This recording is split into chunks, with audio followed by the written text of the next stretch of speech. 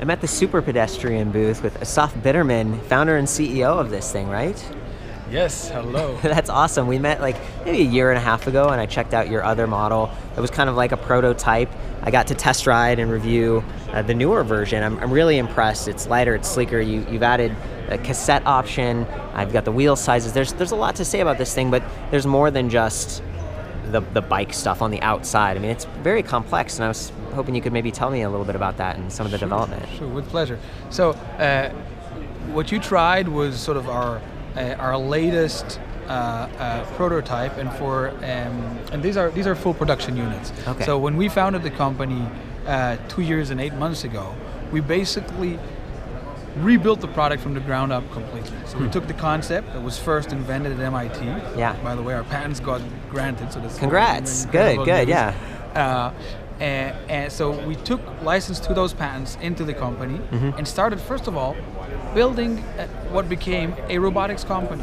So now we have 30 robotics engineers from the New England area, some of the best engineers in the area, Yeah. working on what became quite a complex product to sort of fulfill the vision we had. A wheel that can really multiply your effort 8 to 10 times, make you 8 to 10 times stronger, be super seamless, have the range we need to cover the average commute, Yeah. carry people of, a variety of weights, right? If you're heavier, we also want to serve you. So Yeah. we really came up with an incredible utility and incredible design.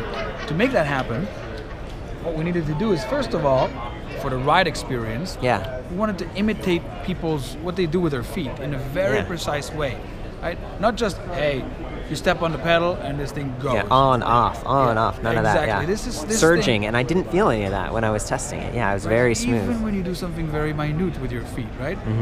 It starts to. So basically, what we did is we took 12 sensors: power, torque, cadence, acceleration, 3 direction, and we measure also the slope of the road. Slope, yeah, because if you're climbing a hill, it still felt like it was giving me consistent power. Yeah, and when you go downhill, it regens. Right, so we crunch all this data up in real time to give you this sort of seamless experience. And to put it simply, the vision is, let the bike stay a regular bike. Yeah. Just use it like a regular bike. Don't even think about it. The experience should even be that of a regular bike, but you should feel like Superman. Well, and and the name Super Pedestrian and all that, I really like that. One of the other pieces that's kind of unique is that it's just the wheel. That's it, and you're kind of set.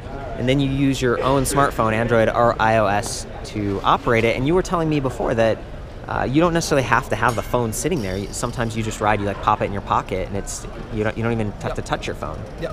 Again, under that vision of let the bike stay a bike and let the technology do the work for you. Yeah. We have a secure connection made between the phone and the wheel. And when I use it, I have my phone sitting in my pocket on my favorite mode. It's there. Yeah. Right? When I come to the bike, I use it just like a normal bike, right? I unlock my U-lock, I get on it, and I ride. All the connection, the secure connection is established while I unlock my bike. You didn't even open your phone. You just go to the bike the and app it runs senses in the it. background. And Bluetooth, right? That's okay. And it was when I very leave, it goes to responsive. sleep. It was also like using it. Yeah, it's very reliable. We've done. First of all, we put thousands of miles in testing on this. So at the lab, we have robots that beat against the wheel. Sounds loud. We have it's in. You should come and see this. It's in what was a recording studio formerly. Cool. Oh, It's so you've got some insulated- insulation. it's an That's insulated a room. requirement. Yes. And we are now 20x the requirement by the EU for riding on bumps. Wow. So we have a wheel that basically is beat up by bumps. So surviving this, drop tests, we freeze the wheels, we heat the wheels, we rack miles on the wheels. So we've invested now months into accelerated live testing, reliability testing, salt spray testing, all these things you need to do. Salt spray? Yeah. So yeah, I mean, you look at it and I was like, oh, can you, if it gets dirty, how do you clean it? But it must be fairly water resistant. So salt spray is for 2 things. It's for corrosion, right? Which happens especially when you use a mix of metals like we do here for optimal performance. So corrosion, and also we test for water sealing. So think of this as a robot you put on your bike, and it just makes you 8 to 10 times stronger. It helps you move around through the city in a seamless way. And you were talking about the sleep mode a minute ago and authentication, because half of the experience is riding the bike, the other half is it there when I come back, or how can so it can't work for anybody else but you. So there's a robust, secure connection we make between the phone and the wheel, and unless it's your phone and your wheel, it's not going to work. And through the app, it sounds like you pull stats and you do remote diagnostics and maybe even updates. Is that part of it, or how did it? First of all, definitely updates. Before we get to updates, we constantly monitor the system for health on our servers. We measure temperature at multiple points throughout the wheel. We measure current in multiple points throughout the electronics and the electromechanics. And if there's anything that seems like it's off the range where it's supposed to be, we either derate or shut the system down so that we can make sure that safety, rider safety, is first. Now, when you make a tech support call, if anything went wrong, we can log remotely into your wheel to see what's wrong. We want to help you out. That's cool. Earlier, we're at the demo booth at Interbike, and there are a few bikes floating around. Someone pulled up the phone, and you could actually see different wheels to connect to. And so it was like, wow, if you had a couple bikes with these, you could actually use the same phone maybe to switch if you were authenticated. But we also know the temperatures at which wheels were charged, cell health. Like, we go really deep into the system. And then as the product evolves, as we develop new firmware in-house, you can flush it via your phone onto the wheel, and your product now updated. Wow. So this really is a platform that can keep on developing after you made a purchase. I like that you guys have, you have kept on developing and improving the product for quite a while now, and I think the biggest excitement is like, I just want to get one. People have been placing pre-orders. You told me that small quantities have actually been shipped of like this unit. Is that what I was hearing? We're shipping very small quantities, and we're ramping up slowly.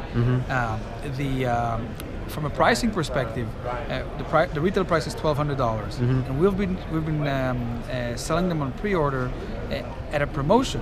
Out of sort of a acknowledgement to our supporters. It's really to acknowledge people who are willing to wait. There's a big back order wait list, so acknowledging the people who are willing to wait, both by putting all this time and effort into building the best product we can build, but also by giving a bit of a break in the price. And to date, we put probably $10 million into the engineering of this and into the manufacturing.